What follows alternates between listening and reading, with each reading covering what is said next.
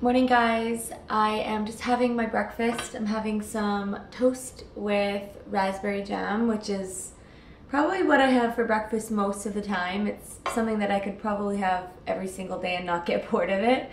And I am just editing a video that I filmed yesterday, which is a quick little recipe video on the vegan mushroom gravy that I absolutely love. And so that will probably be, hopefully I'll be done editing that one soon and I can put it up either today or maybe tomorrow morning. So stay tuned. And I'm gonna be going to work with Alex today to help him out. I'm gonna bring my laptop there as well because if it is slow for a little bit, then I can do some editing and I will edit this video that I'm filming right now and have it up for you guys soon. So yeah. I just want to say thanks so much for all of your awesome comments on the last two videos that I made, the little mornings with Melissa type videos. I'm having a lot of fun filming these and I just think that they're a really cool way to connect with you guys, and it just feels really relaxed and authentic, and it's nice to kind of mix it up. I really enjoy filming the, more edited videos, the videos on like one particular topic, but it's also nice to just be able to, share the thoughts and ideas that I have with you guys and hear your feedback and kind of get a conversation going.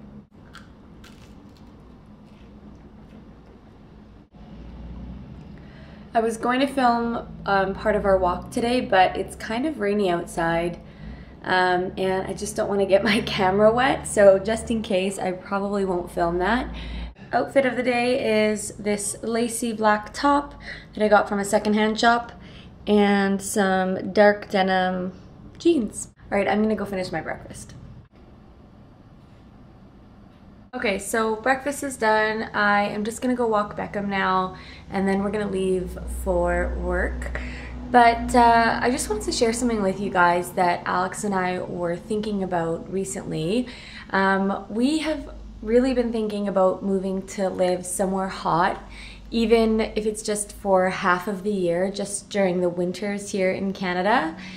And the nice thing is that both of us can work online, and both of us have, I guess, really downsized the things that we own, and it just seems like it's so much easier and more feasible now to just be able to kind of pick up and go anywhere. And that's really a huge benefit of minimalism and just feeling more free. Like, we don't have this feeling of being encumbered by things or having to deal with all of our stuff or put things in a storage locker or need to buy some big home because we have like tons and tons of furniture or tons of stuff. And it's really nice to just think that if we want, we could go rent an RV or buy an RV and drive around and kind of explore and find somewhere that we might want to live, or even just spend a few months every winter. We're kind of thinking about somewhere sunny in the US, so maybe Florida, or I've never been to Arizona, but I'm definitely curious to check out Arizona. So if any of you guys live in California, Arizona, or Florida, let me know how you guys like it and like what area you guys live in or anything like that. Any recommendations would be awesome. So we're thinking this winter, maybe in December, to go somewhere warm for a few weeks and just kind of see how we like it and see if we could live somewhere like that part-time. And it's kind of cool now because we have really downsized. We live in a small condo. We don't have a ton of stuff. So it just seems like it would be an easy transition to do something like that.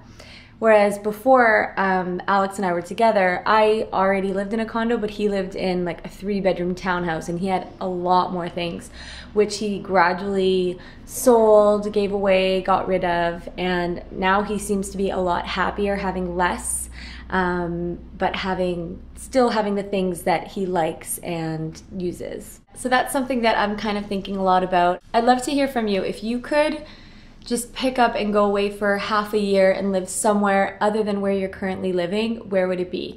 And would you live in a tiny house or an RV or what would be your like dream life scenario to have a second place to live? For me, maybe it's just because I grew up in Canada and we do have colder winters here. It's always just seemed so amazing, like such an awesome experience to have like a tropical winter and just have warm weather and palm trees, sunshine, fresh fruit.